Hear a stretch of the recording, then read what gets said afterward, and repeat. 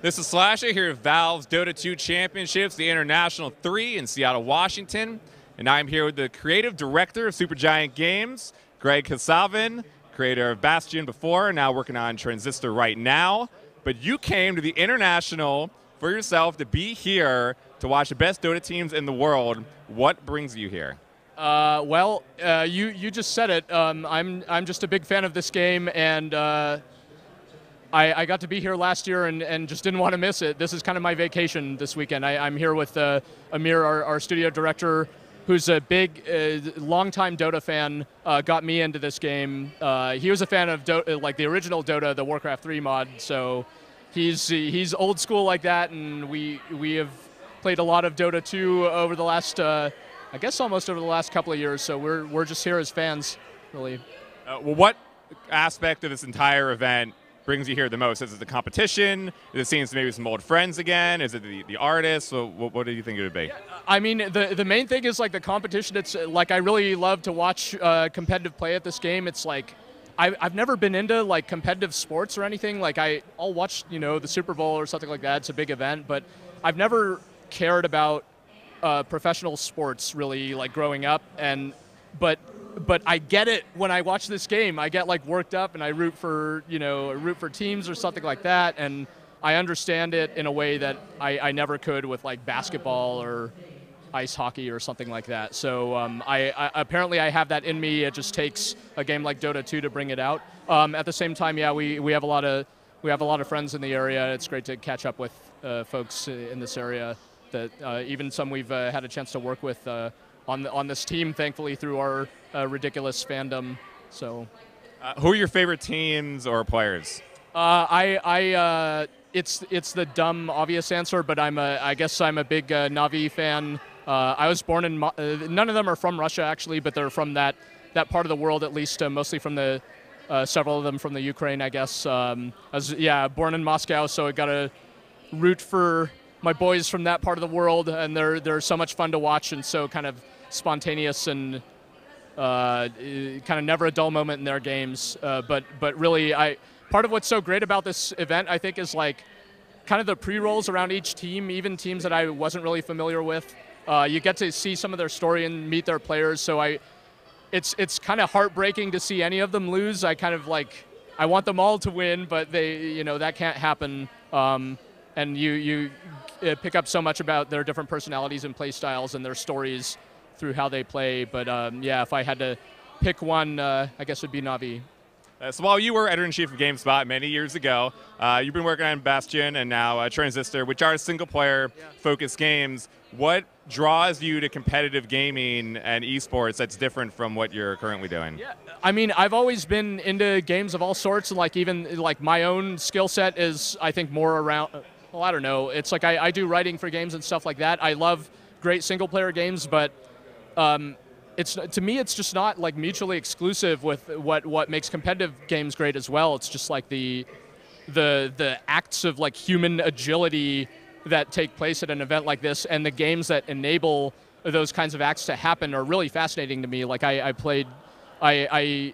still am, but I've been really into fighting games for as long as they've existed as like one of the purest expressions of that style of play, of just games that are really about like the mind game between two players and just these acts of physical dexterity, using the controls. So I love games that have really like sophisticated, finely tuned mechanics like that, and Dota 2 being an excellent example of that, and also games with like really interesting stories and characters. I love the characters in this game as well, like in addition to just the gameplay. So I think Valve has done such an awesome job of like reinterpreting these characters that started in such a weird way, like the way that Dota started. They're just taking any like character model available to them from the Warcraft 3 editor, some random creep on the map, and they turn him into this whole character, and then Valve takes that character, reimagines him somehow. I find that whole just the way that this game evolved is like really fascinating and kind of one of a kind. So that's very cool to me as well. So we spoke a little bit before we were doing the interview, and you said that you kind of went away from multiplayer gaming, competitive gaming for a little while, but now you're back. You've logged over 600 hours into Dota 2. What has brought you back to this area of gaming, which is very different than the kind of single-player gaming, which is most of the gaming audience is used to? Yeah, it's like I said. I mean, I think it was just that prior to Dota 2, the last game that really grabbed me like that was Street Fighter 4, where I didn't expect to love Street Fighter 4 as much as I did. Partly because I love like sort of vanilla Street Fighter or the Street Fighter 2, the 2D installments of the Street Fighter series so much that I was skeptical of how it would translate to 3D and all that kind of stuff. And then man, it just grabbed me, and I played that game constantly for a long time. But again, I got 2 kids now, a wife, a job, and all this stuff. Like I thought my days of being able to play games for hundreds of hours were. I feel a certain amount of guilt at like doing that. It maybe is not a great idea for me in the grand scheme of things in terms of where I am in my life, and playing a nice single player game for 4 hours, getting a nice story out of it.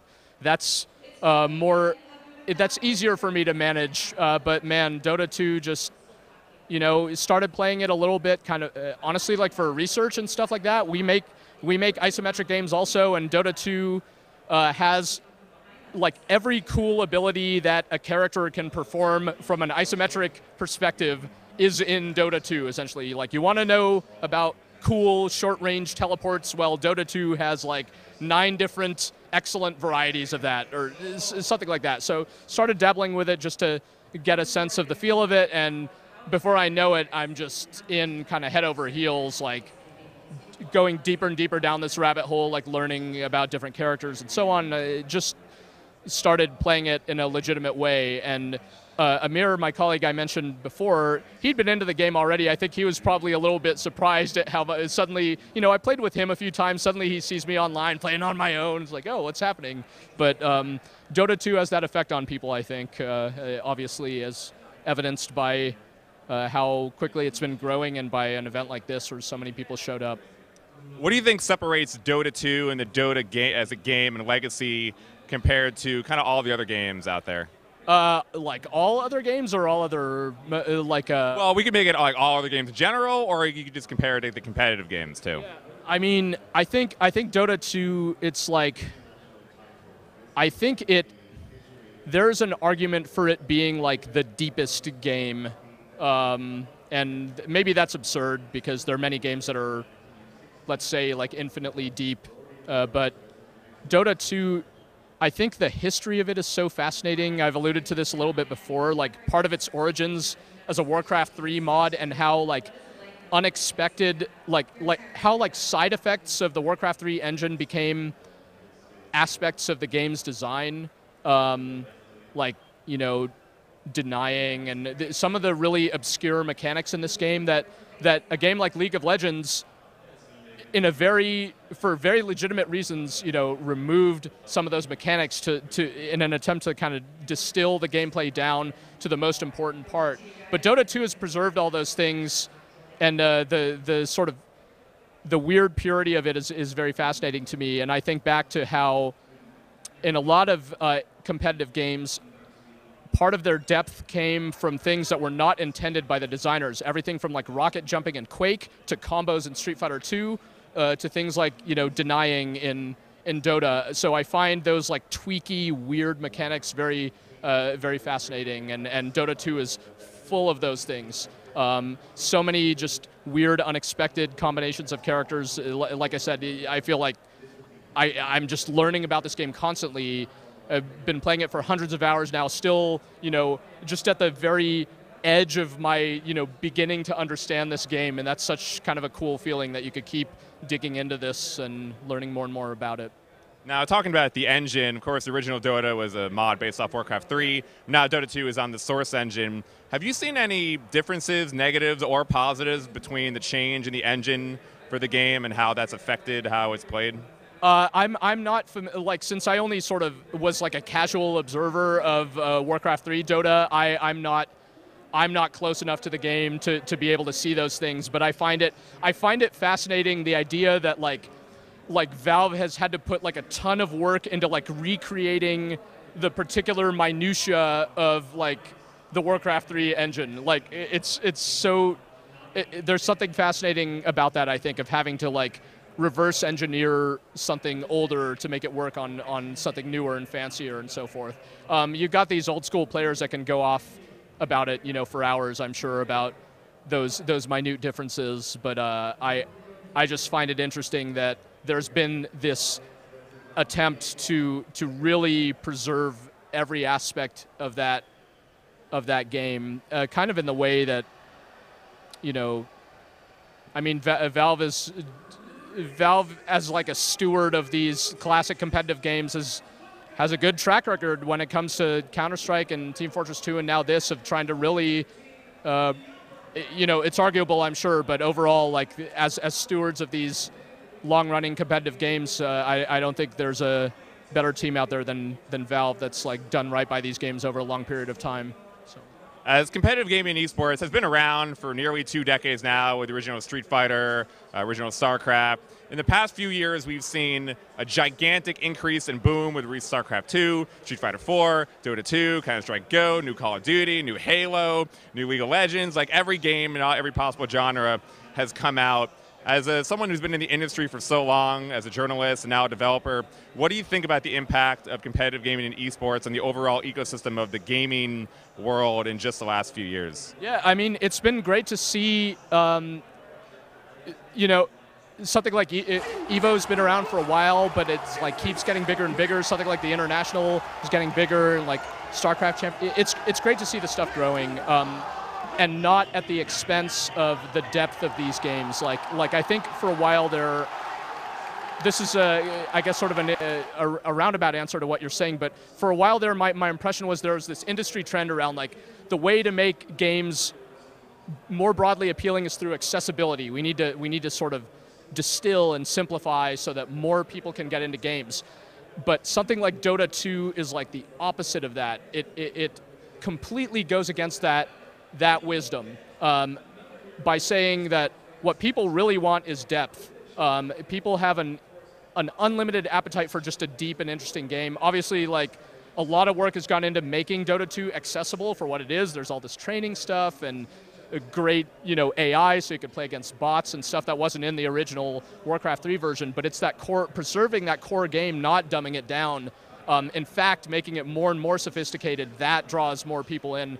I find that very heartening, as someone who loves games, that like games don't need to be dumber to appeal to more people. In fact, they should be more sophisticated. And then meanwhile, it's really owed a lot to the things like Twitch TV, the advent, just the accessibility, the availability of live streaming. That these matches can be broadcast in a way that wasn't technically possible on the same level, 3-5 years ago, and that is opening this stuff up, I think, to a lot more people. And it's great that you get these people who could really make a living off of this now. It's I think, from my point of view, it's fully legitimate now. It's just. It really is its own ecosystem, and with star players and all this stuff, and people on the outside can look at it and be like, you people are crazy, but whatever, like we don't need to defend ourselves, we just enjoy it for what it is, and it's great that there's so many people out there that can make it like a real thing, so that guys from Malaysia and Estonia and whatever can fly all the way to Seattle and win, $1.5 million playing Dota 2 to a roaring audience. That's incredible, I think. Now, you're working on Transistor right now, and you did Bastion before, but now that you've been here at Dota 2 and you have this rekindled love for competitive games, do you have any aspirations to create your own game for the competitive multiplayer market? Well, it's like I said, out of respect for this style of game, like, we're a small team. We're 10 people at Supergiant. I don't know that. Like, I love working with the people I work with, and I want to make many games before I finally keel over. Whereas something like Dota 2, like, that's your life, man. Like, you make Dota 2, you're signed on to Dota 2 indefinitely, because this game is going to be around for a long time, and just nurturing and maintaining it. Like, I don't know that I have it in me to do something like that on any level. And also, like I mentioned before, my own skill set, I have like a writing background and stuff like that. That's less important to a game like this than like getting those I'm not an engineer. I can't like program the game feel of something like this. So if I could do it, I would. I don't think I have it in me, but I love that stuff like this exists, and we got to express ourselves through it in some small way. Yeah, we did our Bastion announcer pack for Dota 2, so we did that just for fun at first, but it's like it really took off. So it was great to like be able to express ourselves just as fans of the game by doing something like that. So I'm glad I was able to have some like indirect contribution, but I'm not sure what else I could do for this type of thing. So Navi and Alliance are about to start, so we actually got to get out of here right now. Final question, Navi or Alliance? Man, like I said, I think I got to go with Navi on this one, but man, Alliance is super, super strong, so this is going to be crazy, I think. I have no idea what's going to happen here. I think it's going to be a bloodbath, so we'll see. Best non-answer ever. Hey, I went with Navi. But he said Navi. He did, and that's his favorite team, so that's going to happen. Thank you, Greg, for the interview. I think all of us would love to see a competitive game eventually. Oh, thank you. Yeah, who knows what'll happen. So stranger things have happened, I guess. Thank you. Stay tuned to GameSpot.com/esports for coverage all weekend long of the International 3.